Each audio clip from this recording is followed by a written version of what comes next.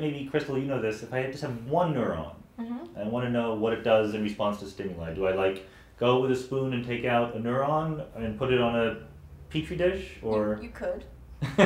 What does one do if one were a competent neuroscientist? Well, what you're really looking at is the electrochemical changes within that neuron. So you can look at the way that the electrical impulse is moving within the cell, or you can measure chemical output. Like the really cool thing about neurons is that when you're talking about signals within the cell, you're talking about electric impulses, right, and then when they talk to each other, they use molecules and chemicals to do that. So you have an electrical signal, and then it turns into molecules and little chemical neurotransmitters, like serotonin, for instance, and then that talks to the other cell, and then that gets converted back into an electrical impulse that like shoots down the cell. So you can study how that electricity is moving within the cell, or you can study the degree of neurotransmitter release or the degree of chemical communication between two cells. And so obviously I'm a molecular neuroscientist, not an electrophysiologist, so my interest is in the chemical communication. All right, very good. So I'm sure that what we'd love to do is just to have,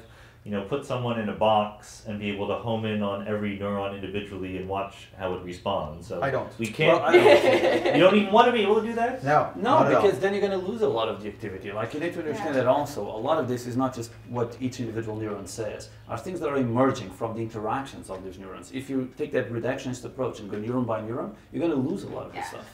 Well, so what do you want to get? What is the box that you would like to have, into which you can put your patient and you can get out whatever information you want about what their brain is doing? I'd like to have a box where I could track everything. Let's say you do any kind of stimulation, right, that you're interested in, an image, a sound, whatever, and I can see from the individual neurons how the information go from that into a population of neurons, how those communicate with a broader population, which different brain areas get excited, which the whole overall pattern of the brain is, and then the behavior that comes out of it, right? If we can follow this whole path, that's what we all ideally would like to see.